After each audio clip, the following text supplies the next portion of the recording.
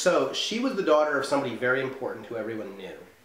And all we know about her is when the whites made their first major attempt to kick all of the Sauk out of what's now Moline and Rock Island. They sent an ambassador to negotiate for them.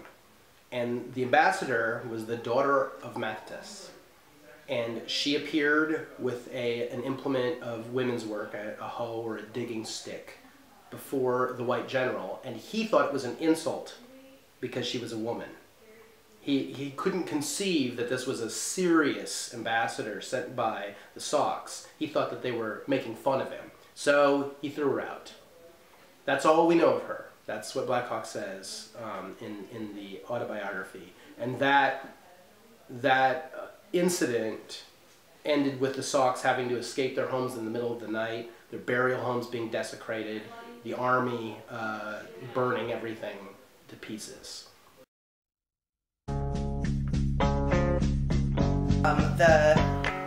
The history that we're dealing with, you know, if you're doing one of the Shakespeare's histories, or even if you're doing something like Romeo and Juliet, you can go back and investigate Western history and find out lots of information about the society that it's set in, the society where it was written in, and you can apply that to the play. And this is a little bit harder because it's just not as easy to find information about the culture that JC has written about. Luckily, he has done an enormous amount of research, and so we can just steal his. I don't have anything that I can kind of riff on, and I don't have that like kind of shared, like especially with Shakespeare, there's this like shared cultural heritage that we have about it that we draw from, or at least I feel like I draw from subconsciously, and there's nothing else for me to compare what I'm doing to. So it kind of has made the process just a little more complicated because the only pictures I see of this play are the ones in my head. Like one of the things I told my fighters on the first day is forget everything you know about sword. This is not like a sword fight at all. Greek literature, Greek classic plays refer so frequently to spears that we decided we needed spears, we needed actual spears.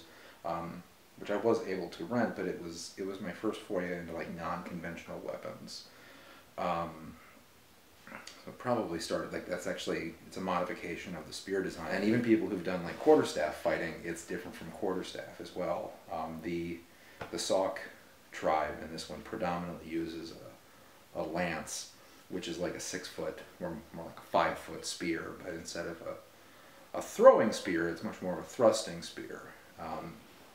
Which allows you to be at a distance from your opponent who generally has a tomahawk and knife. So you have the distance advantage, but if your opponent closes distance and gets under the range of your spear, you're in a lot of trouble. Because sometimes a 5-foot, 6-foot length of wood can be kind of ungainly. So most of the parrying and dodging happens with the shaft of the spear. Because any fighting culture, given their weapons, they would use the whole of the weapon, not just the pointy end.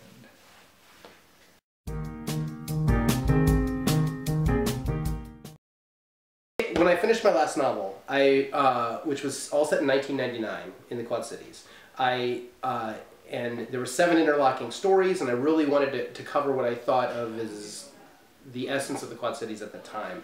But I realized I didn't really have the historical axis involved in that in any way.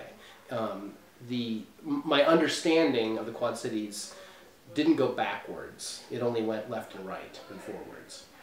So I started doing research on where we came from, where this, why this place exists.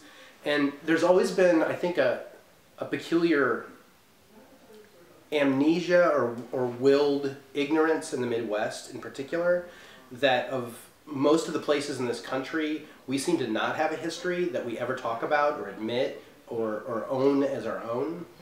And so I began exploring that, and I realized that we have a history as epic and as interesting and as multi-layered as any other part of the country or the world, but I'd never seen it represented.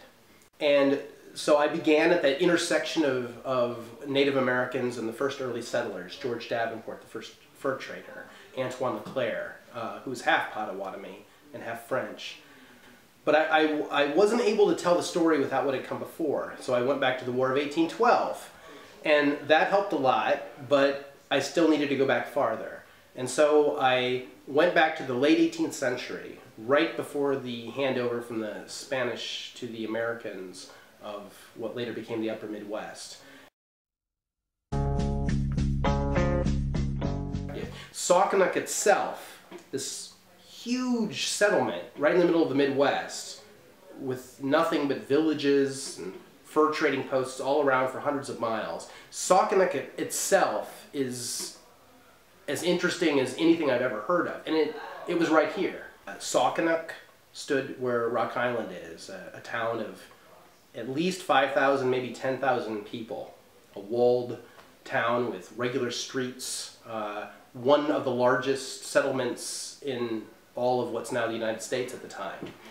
A metropolis for 1780, actually, which was right across the river from Milan, and not many people know about this.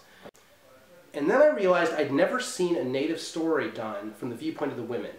That the viewpoint of the women was tremendously interesting, because there's so many misunderstandings and poor interpretations of who Native women were. They were the equal of the men.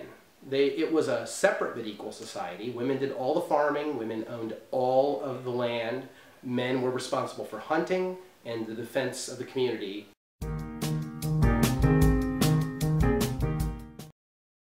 So this play, my play, Bear Girl, is the story of a young woman, Bear Girl, and a young man, Black Hawk, and their entwined destinies.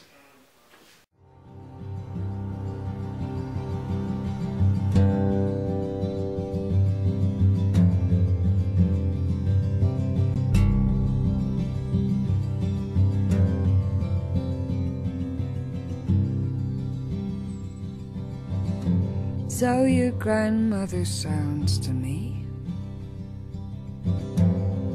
a woman I would be proud to be.